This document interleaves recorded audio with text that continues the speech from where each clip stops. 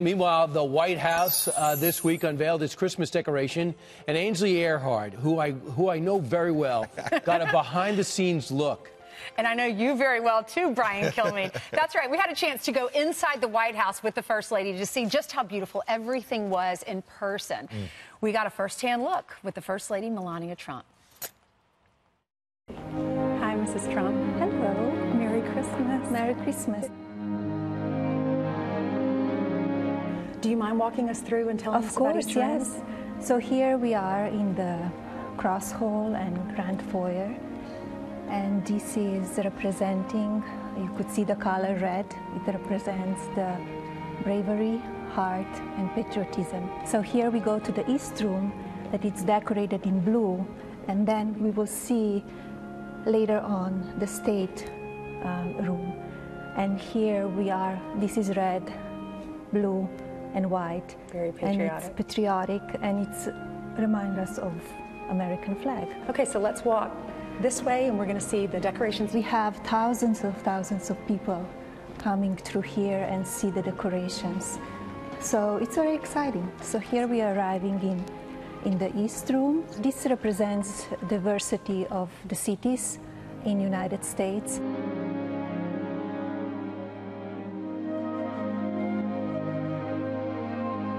Oh, and the manger, the crèche, that's beautiful. Yes, this is the 51st year that it's displayed here. You have a lot of volunteers that you rely on. We have over 6,000 applications, and around 230 volunteers came and did in 6 days everything. And I understand that you make it a priority to choose volunteers that are in the military or represent military families? Correct, that as well. And we start planning in July. Well, most families do one tree.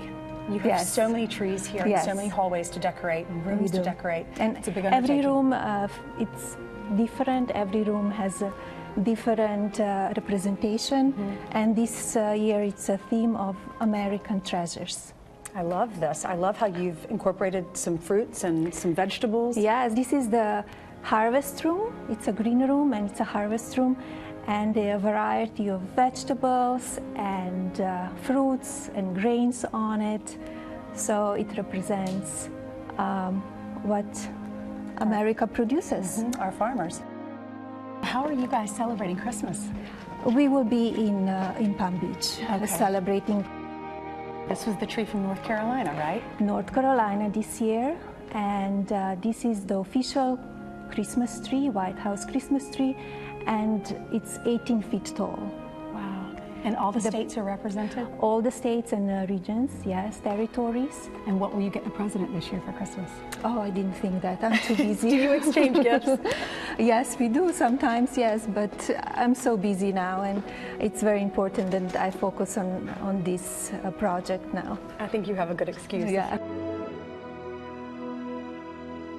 This is the decorations. They represent how each child can excel on their own path through education, arts, sport, technology, and then you could see on the mantle the Be Best ornaments. Yes.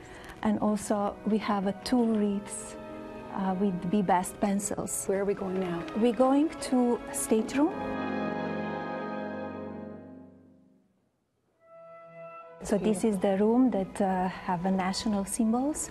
If you could see the 2 of bald eagles. Here is the famous gingerbread house. This is a gingerbread house? Yes. A white gingerbread house. White gingerbread A replica house. of the White House. Correct. And what is very special on this, because it's the first year that is done, a national mall. I'll leave you with one last question. Do you have a Christmas message for America?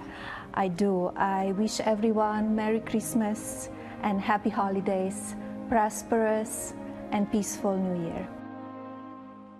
You saw the soccer ball on one of the Christmas trees.